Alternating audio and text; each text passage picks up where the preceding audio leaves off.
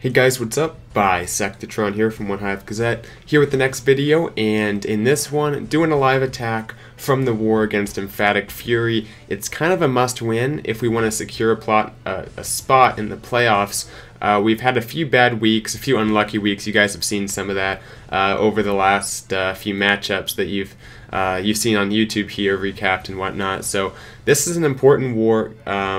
Very important we win this for our playoff chances. And because we only have a few weeks left in the regular season here of CWL Premier. So basically a slow start, but we've kind of been bouncing back. We are only 0 for 3 on Town Hall 11s. Two good plans. I'm going to try to clean up base number 4 here, but both bases look like they're relatively close to being 2-starred. So taking a look at Tornado Top Links, his plan here. You can see it's a Laloon, so something that's not as common as usual, but the expos are mainly on ground, and the setup allows this to work. So a few adjustments I'm going to make, you guys will see here. I'm not going to do the separate hasted loon groups in like the way Tornado did. I'm going to kind of do them all at once. So that's one change. But basically the same 3 Lava Hounds he used, I'm going to go ahead and pre-haste. So I'm going to get those haste spells down ahead of time. And what that'll do is it will make it so I can drop my other spells quicker. The rages were kind of late, so I'm going to get those rages down. I'm going to get the freeze down on the Eagle, the Inferno, just like we had Tornado do. And then basically trying to get the Eagle taken out, trying to get the Expo taken out. These are 2 very important defenses. Hopefully the recording software goes okay. Looks a little bit shaky, but I think we're going to be alright here. The CC lure will occur. I'll bring the CC to the corner just like this, a few minions. Yeah, that side should be fine. The Eagle should not be an issue. It should get taken out. That's important. One of his pack of loons got taken out, but I don't think it's going to happen to me if I drop them in quicker and more efficiently. Then I have the same minions to clear out some of that trash. And basically, at this point, he's up at 33% there. Drop in the King. The King should go for the wall, even if the Expo's not there and the Eagle's not there. He should target that Elixir collector right there, and I'll drop the wall breakers behind the King, let him into the base, he'll kill whatever skeletons are left, and instead of going for the Expo and Eagle, he should just go for this trash along the left side, get it cleared out. As he's going through, I'll be dropping a few more minions.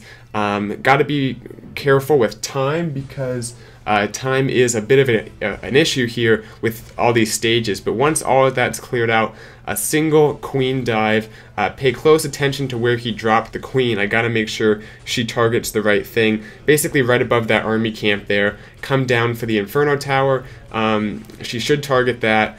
Actually, she targets the Town Hall first for whatever reason, which is fine with me. So I should have a few extra buildings. The King should take out most of this if he doesn't have to first stop at the Eagle like he did in that last attack. So percentage should be fine. I have that same archer, pretty much the same army composition, besides I'm bringing, I think, like a wizard, just in case I need it instead of a few minions.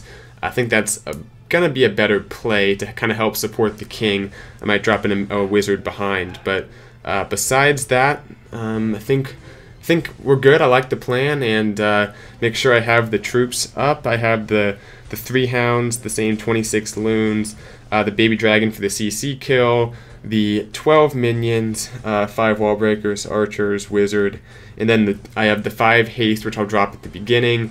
Then the 2 rages, then that freeze on hopefully both the Eagle and the Inferno Tower like Tornado Top Links did. Yep, everything looks good here, just about ready to go. Go ahead and go take a look at the base again. So the order I'm going to do everything, I'm going to start off by dropping the hastes.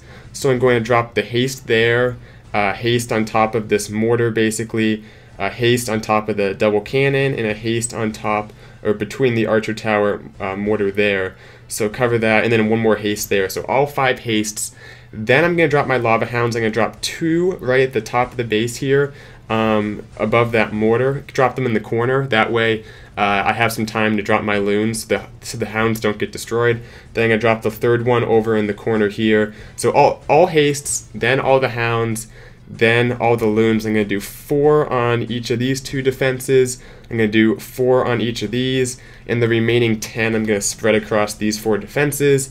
Rage over the wizard tower air defense area, and then rage over the wizard tower eagle air defense, that area as well. And then finally the freeze on top of the inferno air defense. That's the main thing. Don't need to freeze the eagle as much, just because once the loons move in, it can't target them anyway, as you can see there. So mainly going to try to get the freeze on the inferno. That's about it though. I'm feeling good about the plan. As long as I just don't take too long time-wise, this one should be successful. And let's go ahead and give this one a shot. I wish my face cam was in a better spot. I'm going to kind of be looking down here, but you guys will still hear. Let me go ahead and turn the music up as well. Turn that up to there, just to add to the excitement. And last time, troop check. Everything looks good. 5 haste, 2 rage, freeze. Okay. Alright, wish me luck, guys. Let's do this. Alright, we're going to start off with the hastes. They last for 25 seconds.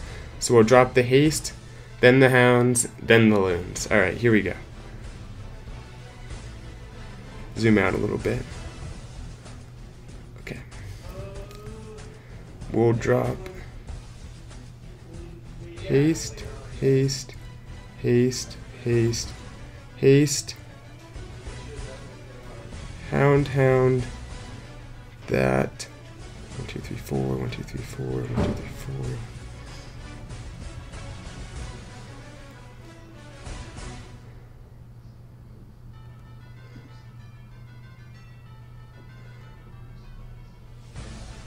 Okay, looking better than the last attack for sure.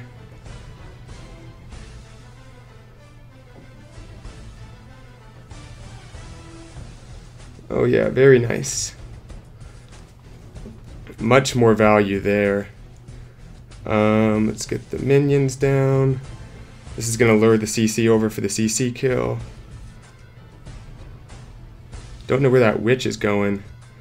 The witch is going up. Gotta be conscious of time.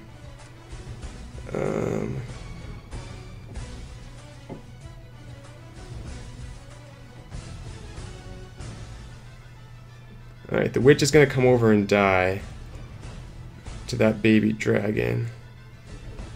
We'll go ahead and get minions here.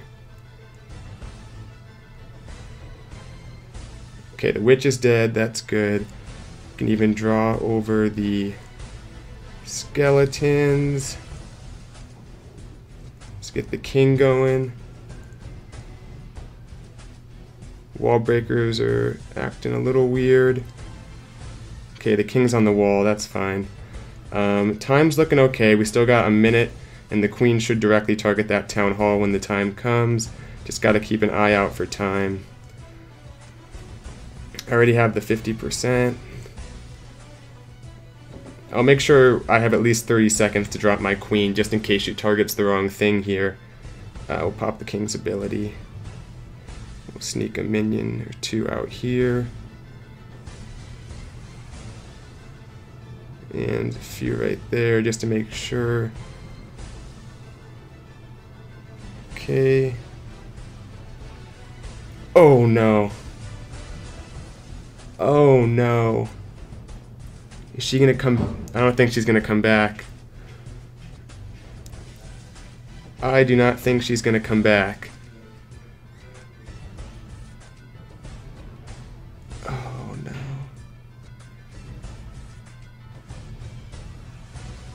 Oh, I can't believe it. I tried to get that one collector down. I guess I could have dropped her farther back up there. Oh, that sucks. Let's turn this down. Let's take a look at the replay, see exactly what happened here. that's unfortunate.